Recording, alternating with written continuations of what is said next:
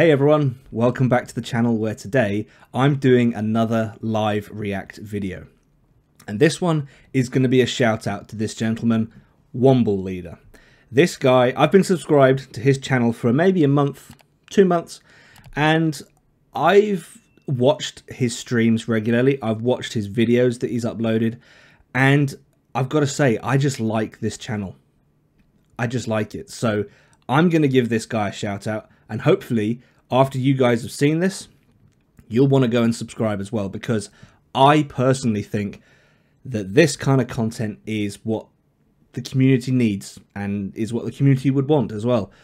It's mostly World War II. Well, as far as I know, it's all World War II. So if you're interested in World War II gameplay, then this is a channel I think you should check out. So without further ado, let's jump straight into this. Ooh, I like it. Yeah, dramatic. Nice. Hello everyone, welcome to another World of Tanks console replay with me, Wombleleader. We've got a fun little game here in the M4 Sherman, the American Tier 5 medium. One of the most famous tanks in the world. And I'll stop it right there. And I will say, Wargaming recently, well not recently, a couple of weeks ago, someone from Wargaming made the comment that the matchmaker in World War II has been improved. And I just want to point out, look at this. Everyone wants +1, -1. And look what we've got. We've got tier 5s, tier 6s. And I've been playing World War II a little bit more lately. And straight away, I'm noticing that +1, -1 is there. Even though it's not there, it's you know what I mean. It's not there, but it's there. It's happening a lot more. So Wargaming were right to point that out. And we're seeing it right here. Of course, the Sherman, mass-produced during World War II, wasn't the best tank in the world, but it was robust enough, it was reliable, and they were able to produce them in massive numbers, which is kind of what you need in a world war. But it served its purpose, and it has its place in history for that reason. But we've got a fun little game here on steps, where, let's just say, Lady Luck and RNG were on my side for once. Now, it starts off a little bit slow, but the kind of reason this replay has made it into a video is... One thing you'll notice straight away about this replay is, and I've noticed this about Womble, he uses the compass. He doesn't use the minimap. And that's one of the reasons why I quite like his content, because he doesn't do what I do.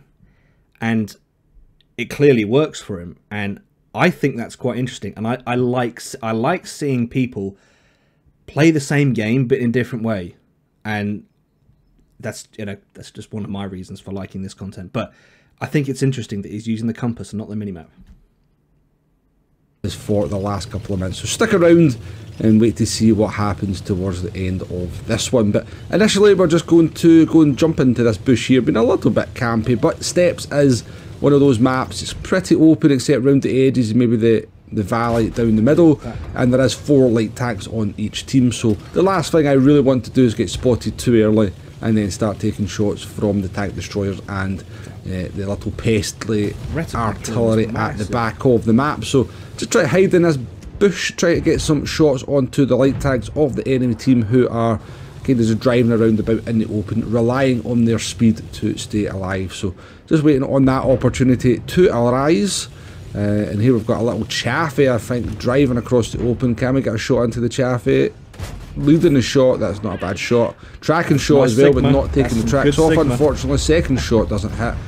We have a... no, there's another Chaffee, I believe, driving across the map as well. They're just very bold at the enemy light tanks, I must say. We get that shot into the back of the Chaffee, and they are soon removed. And we've got a wee ELC as that as well. Hard tank to hit on the move, especially at that distance. And the Sherman's gun is not notably the most reliable in the world, but looks like our opportunities on the light tanks have passed by. It's time to maybe progress the game a little bit. We're going to go down the eastern flank here. No, we're not. We're going to go down the western flank, Womble. Get your compass points right. So heading down... Honestly, don't worry about it. The number of times on stream and in videos, I'm thinking to myself, right, which way's east?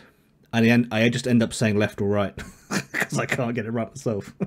The west here from, well, down the west from where we started. And yeah, just trying to make sure that, you know, these early stages of the battle, one of the things I always try to reiterate to anyone I'm trying to pass on to some advice with this game is that you have to make sure you keep your gun in the game, make sure you're trading effectively, and, you know, having hit points in the mid part of the game, the sort of end part of the game, if it's a close battle, is so important to trying to help your team win this. I see far too many players sort of basically sacrifice half their tank to get one shot off, and yeah, it can be quite infuriating indeed. But he's not wrong either. I mean, I used to do that a lot as a new player. I would rush out just to try and get that one shot and I'd be dead. And to some extent, I sometimes still do that. It is the temptation to just peek a corner just to get that shot, just because you're thinking, oh, if I don't take it now, I won't get it later. It's like, no, you save your hit points. That he's not wrong there. Save your hit points, because, well, like he said, end game. If you get to the end game and you've traded all your hit points, you're a one shot. And if you're not a one shot, you could win the game. So that is the reason for not trading hit points, just for the sake of trying to get one shot off. Yeah, just try and keep your gun in the game, even if you're not the best player. If you're still alive, if you're still able to point your gun at an enemy tank, then you are still able to be useful. Now we have come across a Jackson here, driving across the open, getting some nice free shots into the side of the Jackson. Jackson just stops, auto aims and puts one through the front of us, of course. You know, why aim in the world of tanks? I've got to admit, I auto aim probably a little bit too much myself, but I do tend to aim in the right situations. But yeah, auto aim can be quite effective, and the Jackson does have a pretty accurate gun, so I shouldn't complain. I played the M4. I've three marked the M4 a while ago, but I used the 105 because I found the 105 to be the better gun for getting the higher damage games. And he's playing with the 76 on here at the moment. I never realised just how large the reticle plumes on the 76. I would have thought the gun handling for the 76 would be a lot better than it is. This kind of reticle plume is what I'd expect from the 105. Yeah. About that one too much, especially with the luck I'm about to have. That is coming up here, but the Jackson has now been removed, and this is looking like a fairly comfortable win as the enemy team go 5 tanks behind. Oh, we've got a little sliver of a shot on a piggy. Love to get some artillery damage, me. The reticle plume might be big, but the Sigma is proper tight. That is. Anybody that watches me in a live stream knows just how much I love the square class. Everybody's favourite class in the game. We get a couple of nice shots into the artillery there. Accuracy of the gun actually being accurate for a change. I'm not sure what the accuracy is on the Sherman M4's top gun, but it served me well on those 2 shots as we sort of take a couple of hundred hit points off the artillery, who is now skulked even further towards the back of the map to do some more clicking. We've got the side of the Italian Churchill here. I think it is, what is it, an A3 BP? Is that its name? But as that's the A43 Black Prince. We all make mistakes. It's not Italian. But hey. An Italian Churchill. Getting some side shots into the Churchill. Now, we've got pretty good side armour, and at this distance we're definitely not guaranteed to get the pen, but we do get the tracking shot there. We are still persevering with the standard rounds. We don't often fire premium rounds, to be honest with you. And as they go invisible, we decide, well, you know what, somebody else can deal with that. Let's go and chase the enemy team into this corner. So at this part of the game, you're kind of looking at it, you're thinking, oh, well, I think we've got this one in the bag. We're 3 tanks up, 4 tanks up now.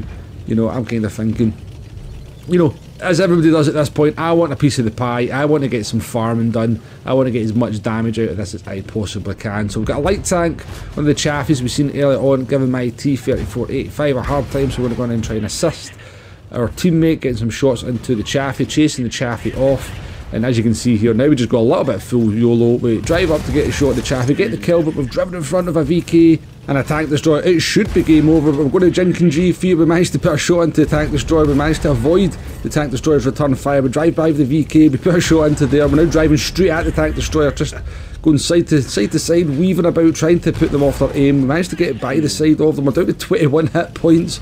We've got the kill shot here on the tank destroyer. Can we get it? Take our time in that one. Somehow we're still alive out of that situation. I have no idea why.